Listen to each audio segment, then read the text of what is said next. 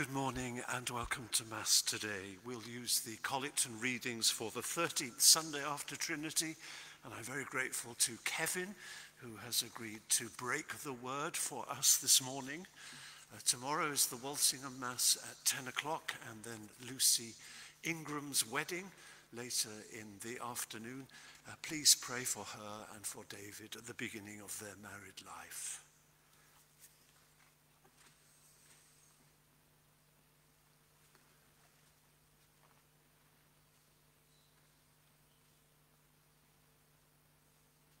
Which art in heaven, hallowed be thy name.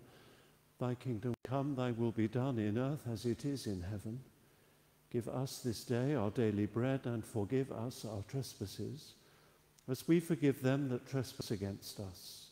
And lead us not into temptation, but deliver us from evil. Amen. Almighty God, unto whom all hearts be open, all desires known, and from whom no secrets are hid, cleanse the thoughts of our hearts by the inspiration of thy Holy Spirit, that we may perfectly love thee and worthily magnify thy holy name.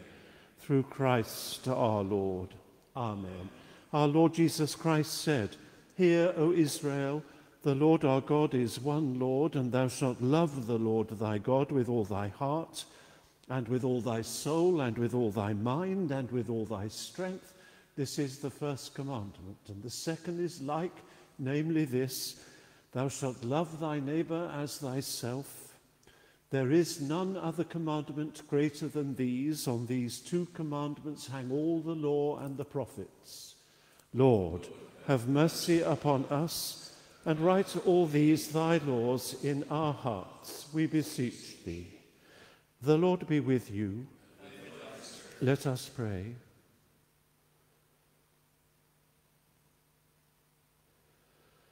Almighty and merciful God, of whose only gift it cometh that thy faithful people do unto thee true and laudable service, grant, we beseech thee, that we may so faithfully serve thee in this life, that we fail not finally to attain thy heavenly promises. Through the merits of Jesus Christ our Lord. Amen.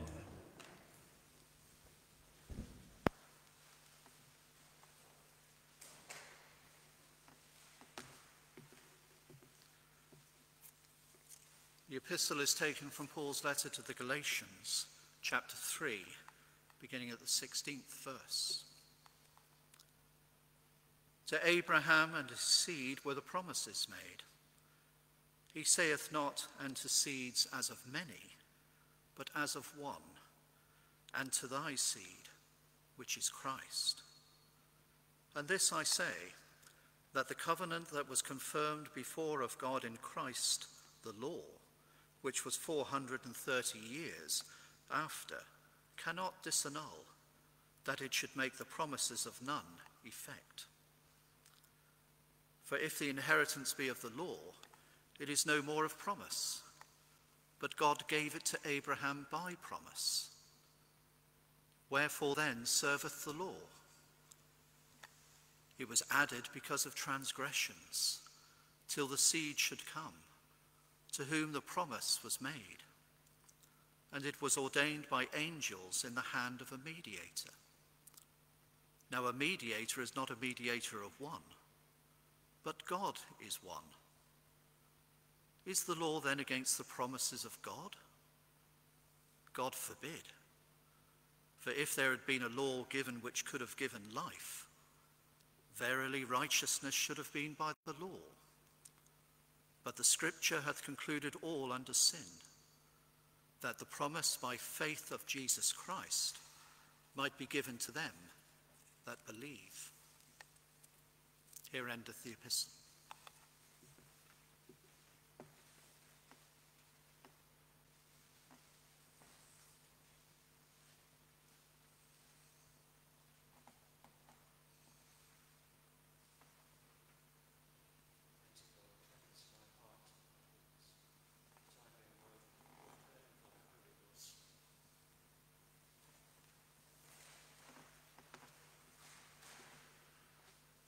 Holy Gospel is written in that according to St. Luke, the 10th chapter, beginning at the 23rd verse.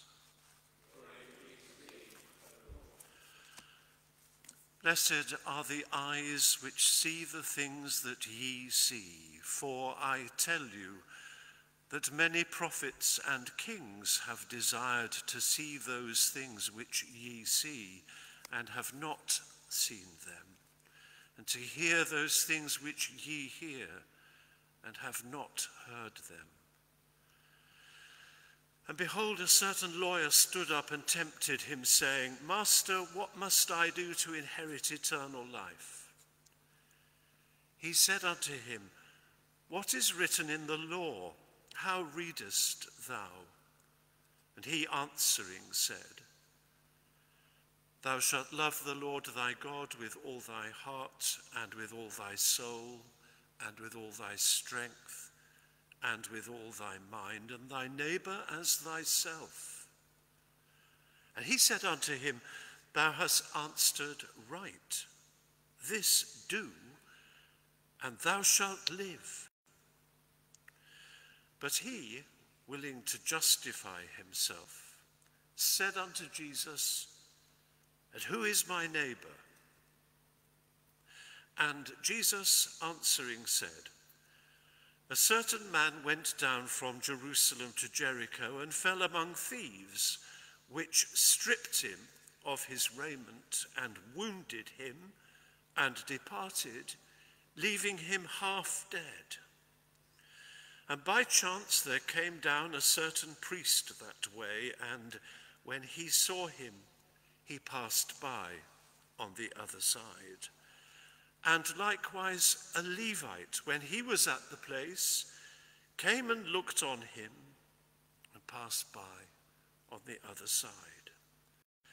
But a certain Samaritan, as he journeyed, came where he was, and when he saw him, he had compassion on him, and went to him, and bound up his wounds, pouring in oil and wine, and set him on his own beast, and brought him to an inn, and took care of him. And on the morrow, when he departed, he took out 2 pence, and gave them to the host, and said unto him, Take care of him. And whatsoever thou spendest more, when I come again, I will repay thee. Which now of these 3 thinkest thou was neighbor unto him that fell among the thieves? And he said, He that showed mercy on him. Then said Jesus unto him, Go, and do thou likewise. Praise be to thee, O Christ.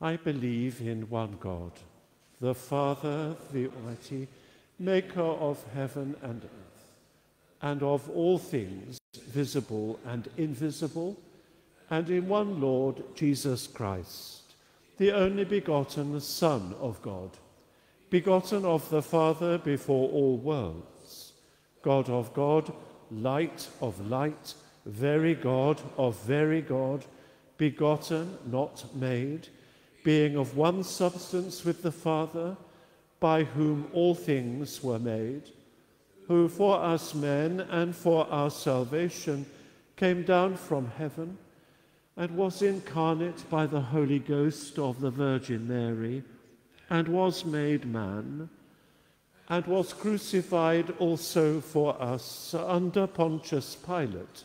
He suffered and was buried, and the 3rd day he rose again in accordance with the Scriptures, and ascended into heaven, and sitteth on the right hand of the Father.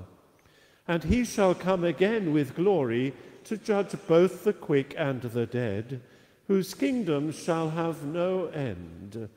And I believe in the Holy Ghost, the Lord and giver of life, who proceedeth from the Father and the Son, who with the Father and the Son together is worshipped and glorified, who spake by the prophets.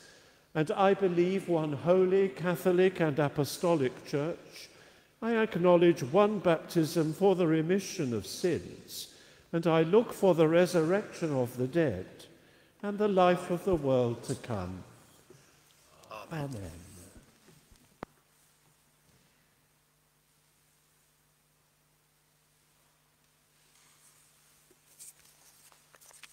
May I speak in the name of the Father, and of the Son, and of the Holy Spirit. Amen.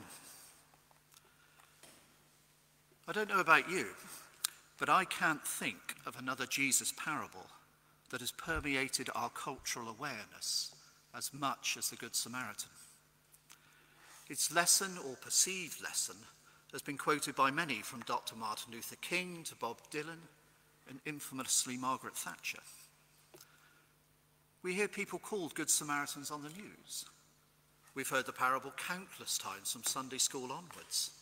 We know what it means. We get it.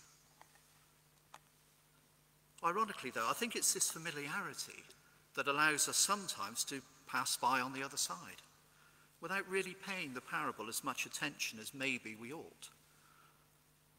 But how do we re-engage with a story so well known? Well, St. Ignatius came up with one way in his spiritual exercises, beloved of retreat leaders and, wearily it appears, theological college lecturers. Basically, it involves us entering the story in our imaginations, immersing ourselves in the sights, the sounds and smells of the action, inhabiting one of the characters or the bystander to try and gain a new perspective.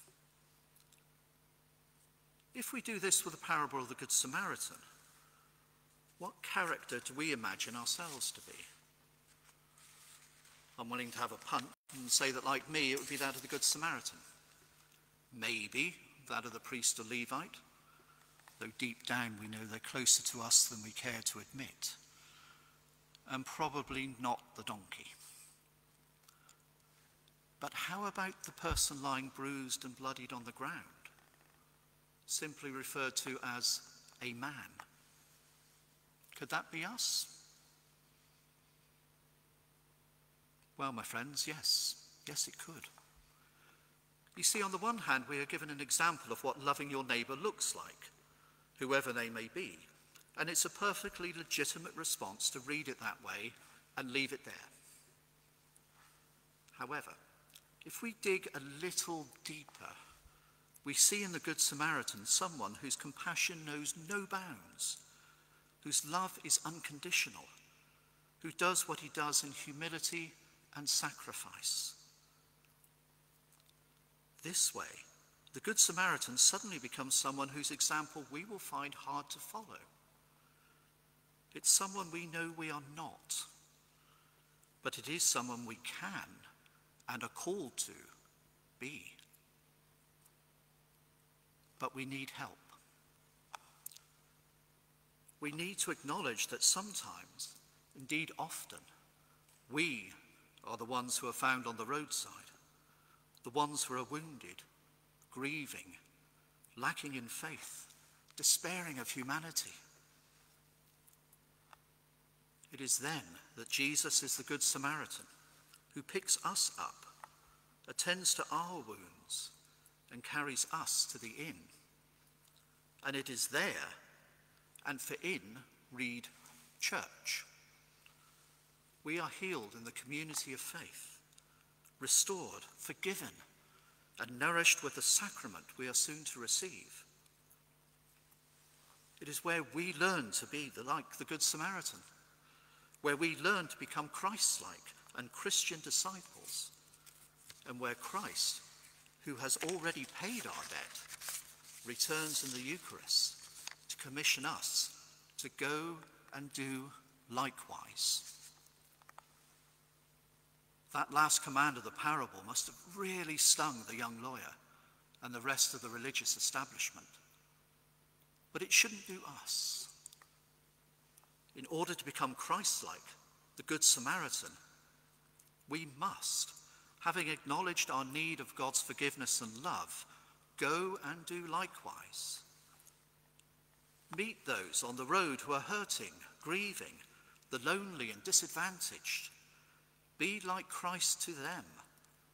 Build them up in our communities of faith, and in turn send them out as disciples too, all in the knowledge and gratitude that we do none of this in our own strength.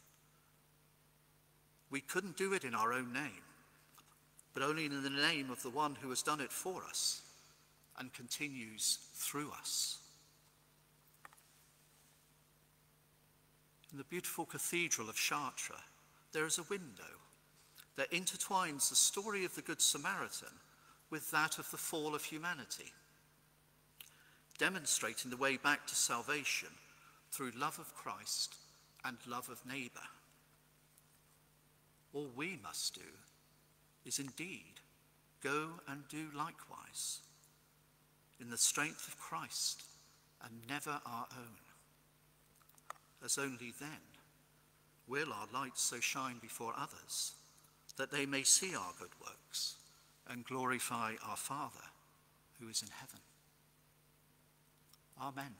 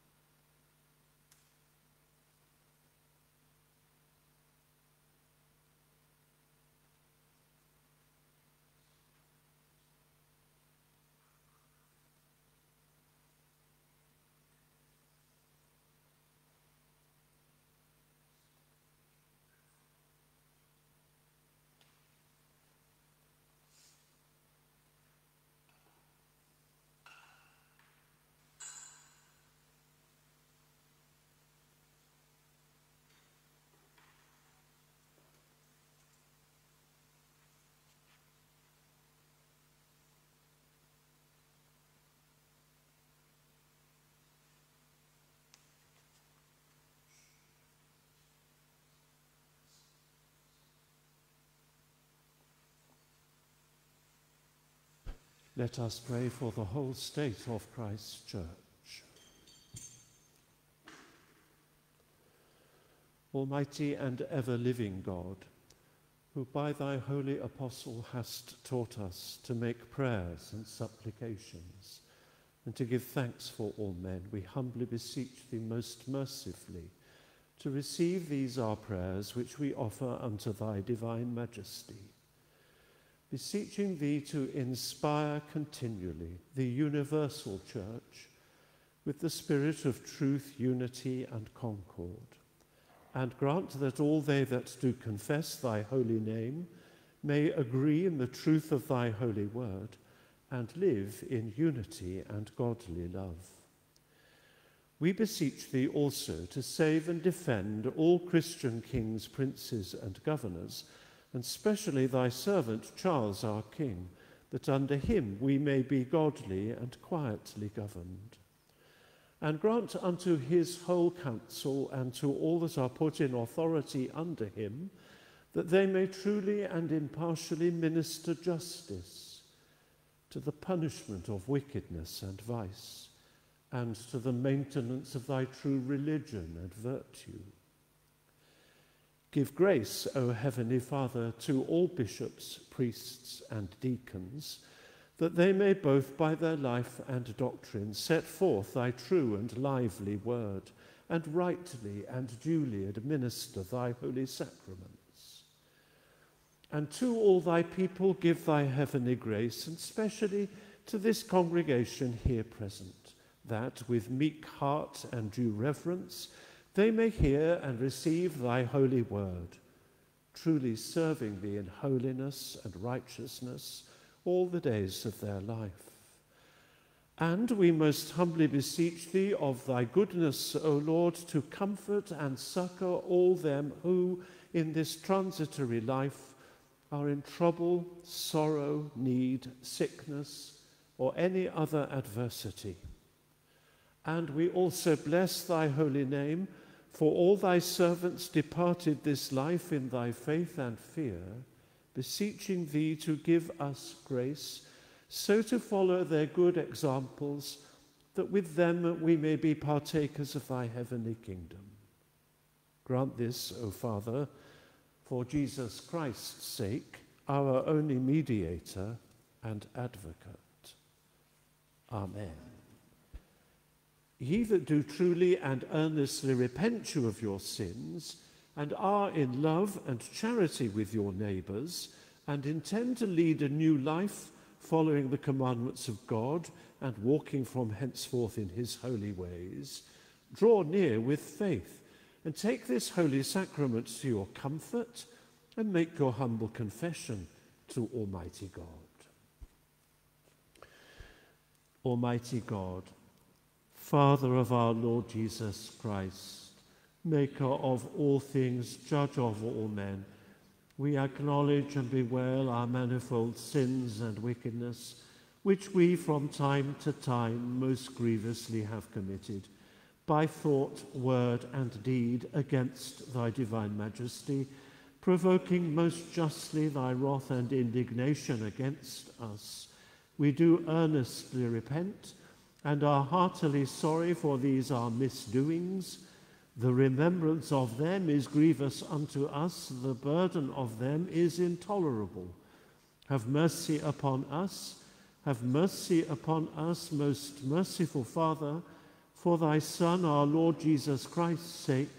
Forgive us all that is past, and grant that we may ever hereafter serve and please thee in newness of life, to the honour and glory of thy name, through Jesus Christ our Lord.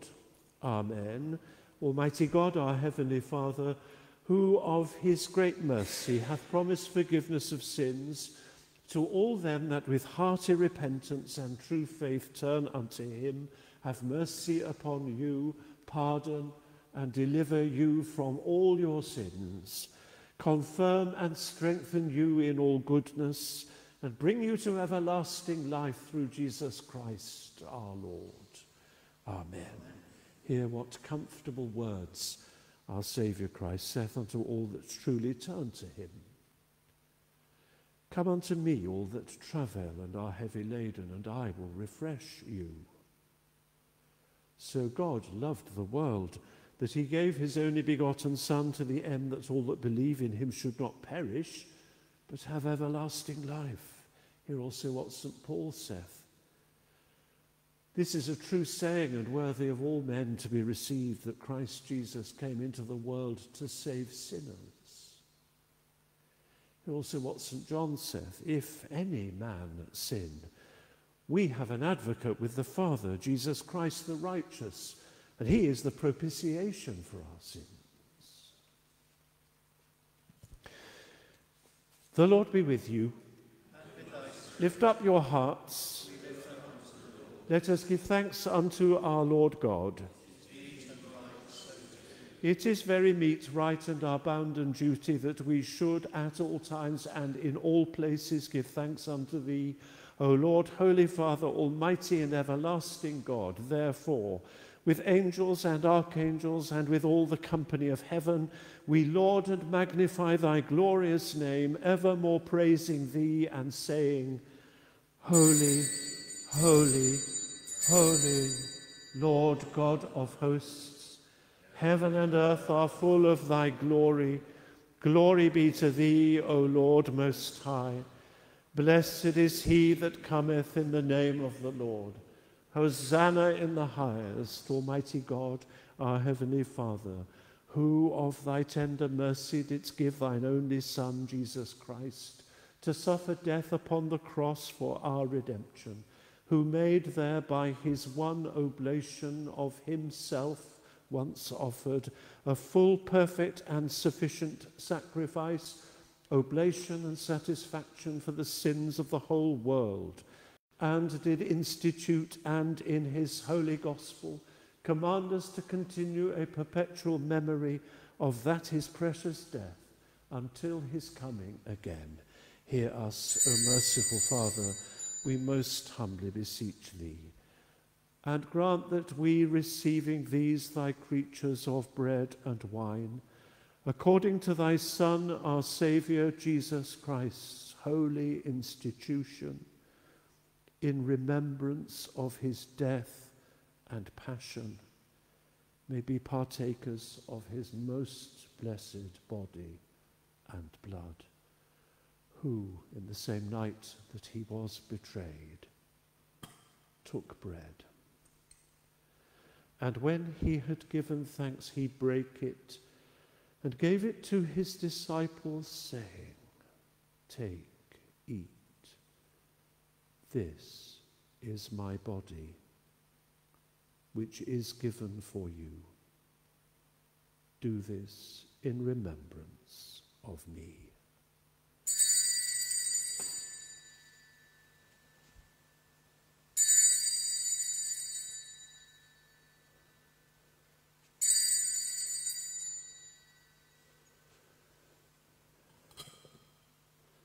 Likewise, after supper, he took the cup. And when he had given thanks, he gave it to them, saying, "Drink ye all of this. For this is my blood of the New Testament, which is shed for you and for many for the forgiveness of sins. Do this as oft as ye shall drink it, in remembrance of me."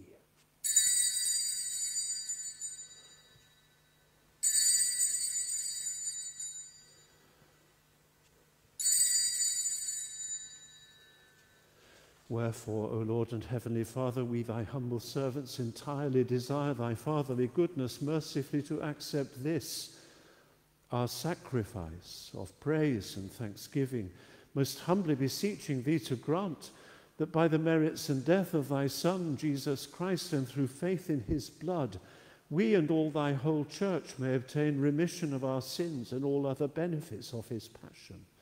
And here we offer and present unto thee, O Lord, ourselves, our souls and bodies, to be a reasonable, holy, and lively sacrifice unto thee, humbly beseeching thee that all we who are partakers of this holy communion may be fulfilled with thy grace and heavenly benediction. And although we be unworthy through our manifold sins to offer unto thee any sacrifice, yet we beseech thee to accept this, our bounden duty and service, not weighing our merits, but pardoning our offences. Through Jesus Christ our Lord, by whom and with whom in the unity of the Holy Ghost all honour and glory be unto thee, O Father Almighty, world without end. Amen.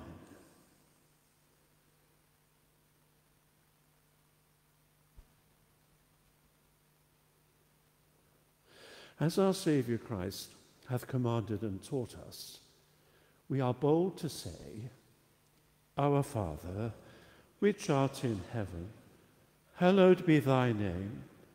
Thy kingdom come, thy will be done in earth as it is in heaven. Give us this day our daily bread, and forgive us our trespasses, as we forgive them that trespass against us. And lead us not into temptation, but deliver us from evil. For thine is the kingdom, the power, and the glory, forever and ever. Amen. O Lamb of God, that takest away the sins of the world, have mercy upon us. O Lamb of God, that takest away the sins of the world, have mercy upon us. O Lamb of God, that takest away the sins of the world, grant us thy peace. We do not presume to come to this thy table, O merciful Lord, trusting in our own righteousness, but in thy manifold and great mercies. We are not worthy so much as to gather up the crumbs under thy table, but thou art the same Lord, whose property is always to have mercy. Grant us, therefore, gracious Lord, so to eat the flesh of thy dear Son, Jesus Christ, and to drink his blood, that our sinful bodies may be made clean by his body, and our souls washed through his most precious blood, and that we may evermore dwell in him, and he in us. Amen.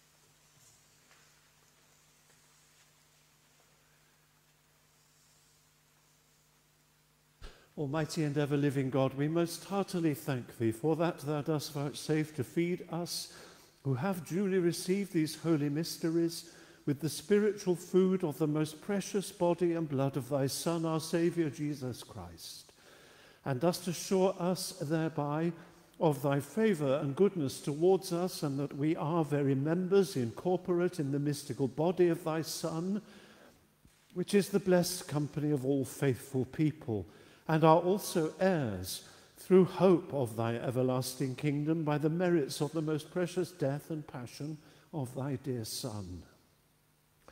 And we most humbly beseech thee, O Heavenly Father, so to assist us with thy grace, that we may continue in that holy fellowship and do all such good works as thou hast prepared for us to walk in. Through Jesus Christ our Lord, to whom with thee and the Holy Ghost be all honour and glory, world without end. Amen. Glory be to God on high, and in earth peace, goodwill towards men. We praise thee, we bless thee, we worship thee, we glorify thee. We give thanks to thee for thy great glory.